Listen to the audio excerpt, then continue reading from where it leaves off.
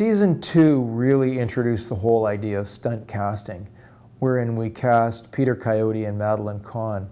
They were terrific in very original roles, Romney Penhallow and Pigeon Plumtree.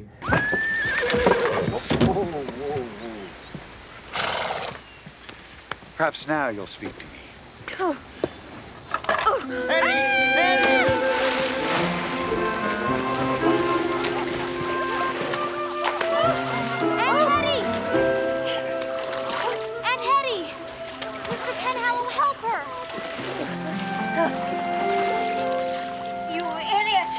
She speaks! A miracle! You must be drunk! On this God-forsaken Isle of Temperance, hardly likely!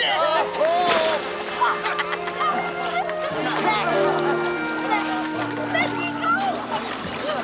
I'm having a great time. I mean, I'm not going to return my money, but it does seem unfair that I'm getting paid for it. I'm really having fun, and it's always hard to do everything. It's long, long hours, and it's disjointing in your life, but there couldn't be better circumstances, couldn't be nicer people, couldn't be a better crew, couldn't be a better director, and they've treated me beautifully.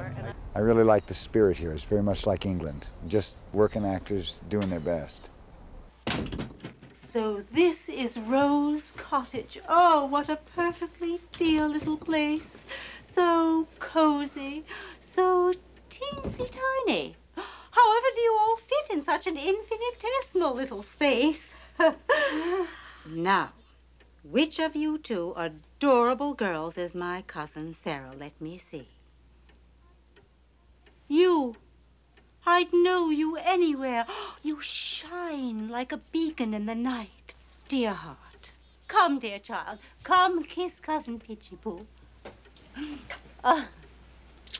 Pitchy Poo? I think Michael York was terrific as Captain Crane, and he had a kind of a larger-than-life personality, and he played the character as this kind of eccentric lighthouse keeper with a Dorset accent, and he was very serious about it. So we kind of followed his lead, and we went where he went with it, and then, then all the backstory began to develop around Captain Crane, just because York had put such a strong imprimatur on the character.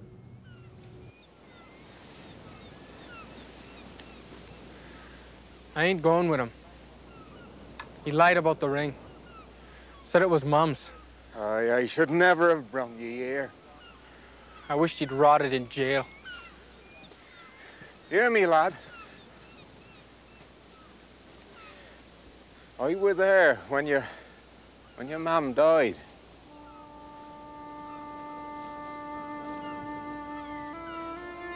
Stood by your bed watching her fade away. I was asked to do this part out of the blue, and it seemed like an oasis in the desert, a real family show with kind of wonderful values, good old-fashioned values where the whole family could sit around and all enjoy it. And I wanted to have something to show my grandchildren. It's an old coin. Looks like gold. Here, let me see.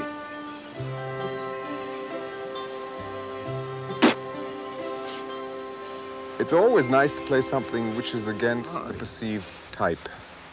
I mean, every actor fights against this curse. You're perceived in a certain way, and you spend your whole life in a rather neurotic way trying to fight your way out of this pigeonhole or out of this kind of image.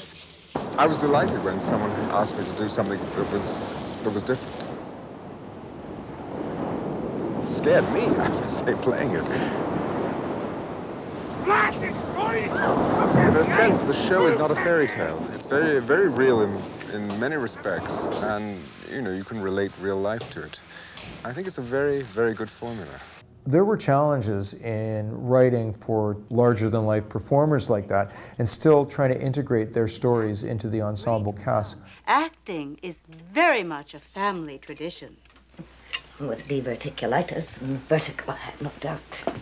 I think the cast found it a little bit disorienting that all of a sudden these other performers were jettisoned in from California, and we rotated the whole schedule around them, and it was an obstacle, but it sort of gave an imprimatur to the whole series over time, and it was something that even though it was a huge creative challenge, it was fun as well. It was fun to see eccentric characters play out on the Avonlea tapestry.